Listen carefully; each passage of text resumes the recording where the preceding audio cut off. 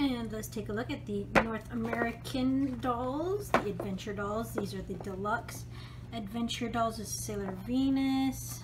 This was the, actually you can tell the box right here, by Bandai.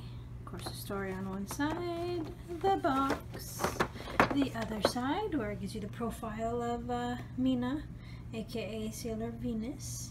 That's what they called them here in North America. And the back of them. These are the medium-sized dolls. So this is Venus, and apparently all of them came with a crescent moon wand, which was really interesting. But that was her face. It's her brooch, her orange. Oh, and she had the correct Sailor V shoes right there, and gloves, and that's pretty much all she came with.